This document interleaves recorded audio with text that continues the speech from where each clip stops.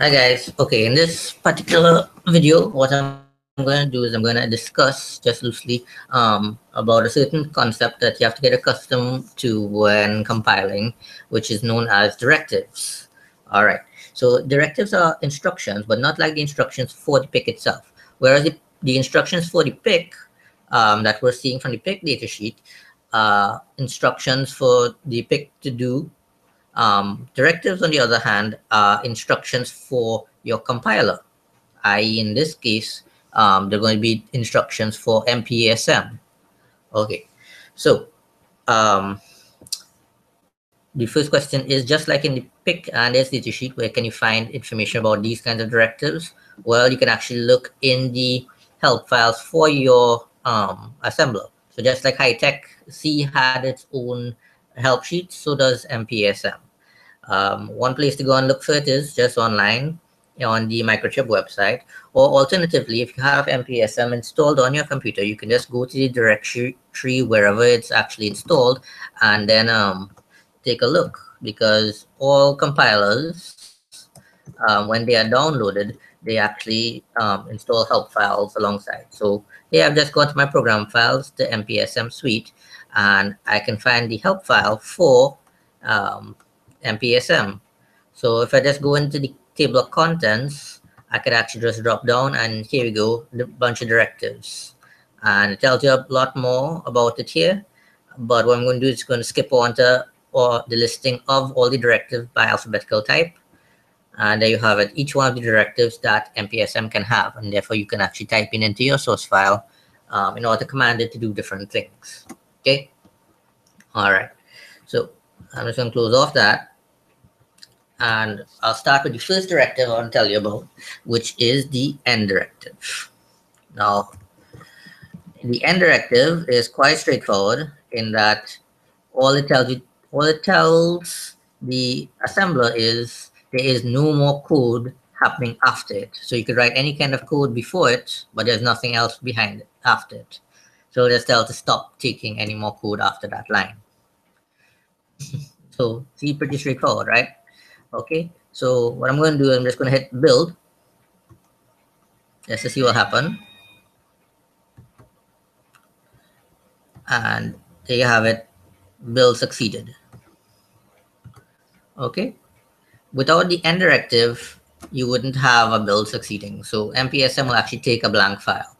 So the question is, what does a blank file actually become when you build it? Well, let's take a look let's view the disassembly listing. Whenever it comes up. But you see, it's all completely blank. Let's look at the program memory. There we go. That's a little bit better. You can see what's going on. You see, each one of the lines actually just has the opcode 3FF. So if I look at the disassembly, this is just a bunch of no ops straight through this entire file. That is blank. Yeah, they're all just blank, no operations. Okay, so if we do a blank file, we know that the pick is going to get filled with just a bunch of no ops that does nothing. All right, so let's try to make this a bit more usable. Let's actually type 1 or 2 lines of code. All right, so let's just move LW 003 just for the sake of having an instruction, and let's move WF that I don't know, maybe a register somewhere at 20, maybe hex 25, something like that. Let's try rebuilding that, and then let's take a look again at the program memory.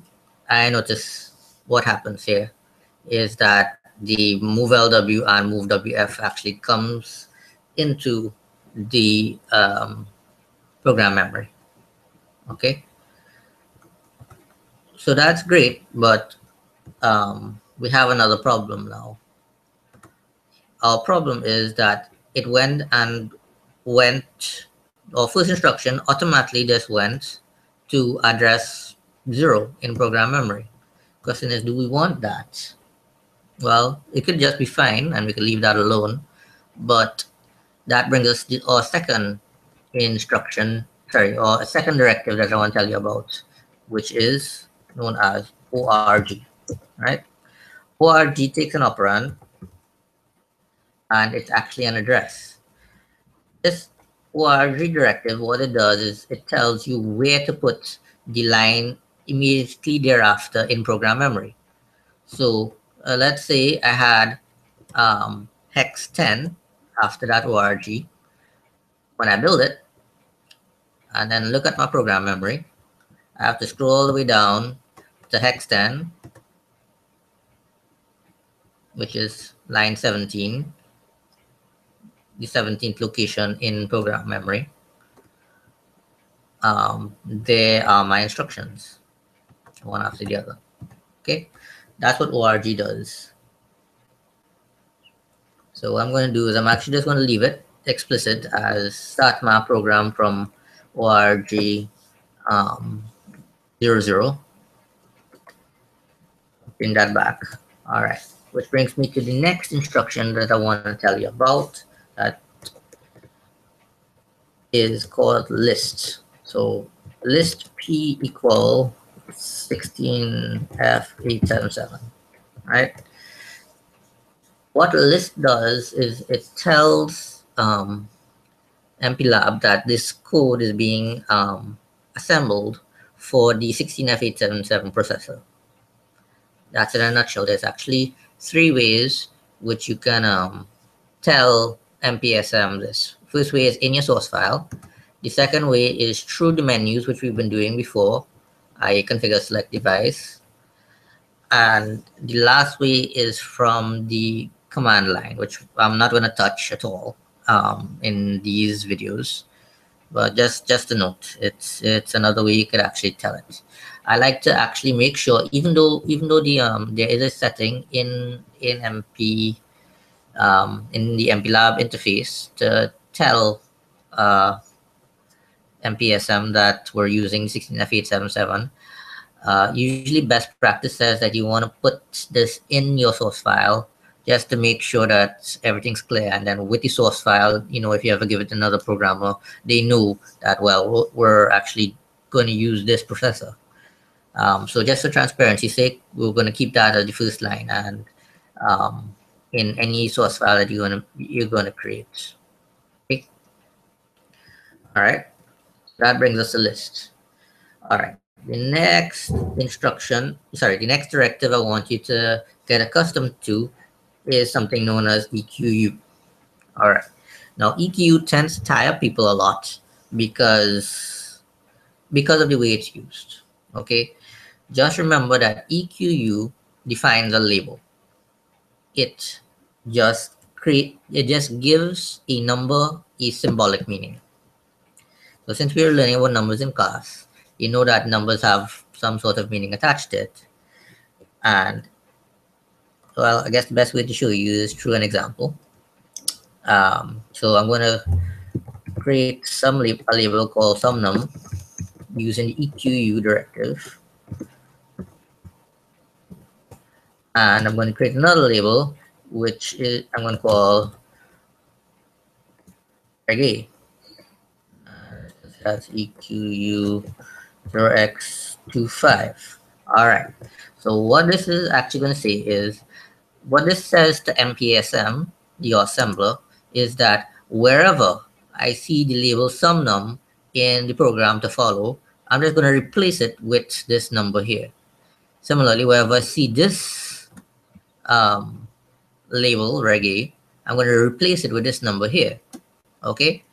So I'm going to do is I'm just going to change this to sumnum, and I'm going to change this to reg A. Okay.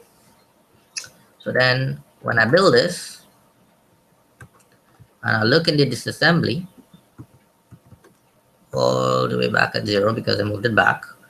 See, here in my source file, I just have move LW sumnum, and I moved WF reg A, and it actually went and replaced it, right? Well, it just shows up like this in the disassembly, but it's actually replacing it under the hood as 2.5. If you want to verify, you can look at the opcode, and and actually realize that it's actually replacing the operand with hex 25. Um, so why does this tie people up? Well, usually some people get it into their heads that, well, EQU is a register, because very often they use it to name a register somewhere in the general purpose registers. But that's not true. Really and truly, what EQ does just defines a label as a number. How you use that label in your piece of code, um, and the particular instruction you use it with, it defines, well, how it's going to be used. So for movewf, I use the number 25, well, the hex 25, um, as an address. So therefore, it's going to treat this number as an address, because this instruction, movewf, expects an address. So it's just going to treat that number as though it's an address. There's nothing special about the label as such. For example, I could actually put that same label, reggae, alongside this instruction. But this instruction with the move LW is expecting a literal. And because it's expecting a literal, it's going to treat that hex 25 as though it's an immediate operand. So therefore, um, these names that we use the labels, they're just primarily just to help us keep straight to what we're going to use that number for in the code that we're writing.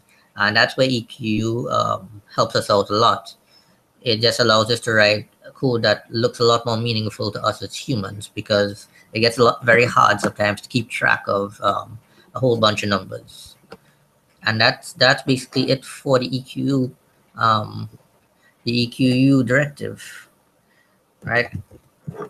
So whatever you do not tie it up. Do not think that EQ just defines registers. Do not think that EQ just defines labels. It defines immediate operands, literals. All it is it's just going to replace the label on the left hand side in your code with the number on the right hand side of EQ throughout. Okay, right. And that, of course, brings me to the last instruction I'm going to show you in this video, which is called include. So you have to use include with some angle brackets, and then I'm going to say P16 F877, or you can put .inc. Sorry, I typed that badly, not P is big. Right. All right. So for you to understand what that was, is I'm going to add as header files, and I'm going to look in where MPLab is installed. So I'm going to look in MPASM, and directly in MPASM, oh, it's actually P16F877. There we go, .inc. Right, so I've added it. So this last directive, which is include, it's a copy and paste directive. And what it does is that the contents of whatever file it gives here is copied and pasted as though it was right here on this line. Okay, so the question becomes, what's actually in this file, which is why I added it here just for your reference. All right, so it has some random things on top. So okay, here we go. This has WEQ this, FEQ that, INDF equals that, port A equal that, port B EQ that, etc, etc, etc. So what someone did for you is they sat down and they created a whole bunch of EQs for this particular processor. So all of those registers, for example, that are in your data memory map, they EQ'd each one of them and gave them a number to be associated with, and that number is the address of where it's stored. So therefore, if you wanted to move something into one of those special purpose registers, you can just use the label from this file, and that's it. So you don't actually have to keep all the numbers in your head or keep referring to the big data sheet. You can actually just use the labels, and that makes your life a whole lot more easy. Okay, I think I've droned on quite enough about directives. I'm going to leave you as homework to go and look at two other directives that may become handy to you at a later point.